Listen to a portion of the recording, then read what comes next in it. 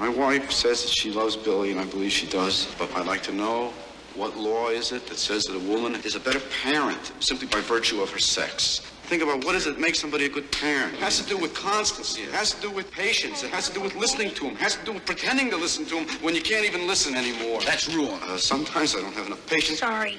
But I'm there. Kramer versus Kramer, rated PG. Now playing at a selected theater near you.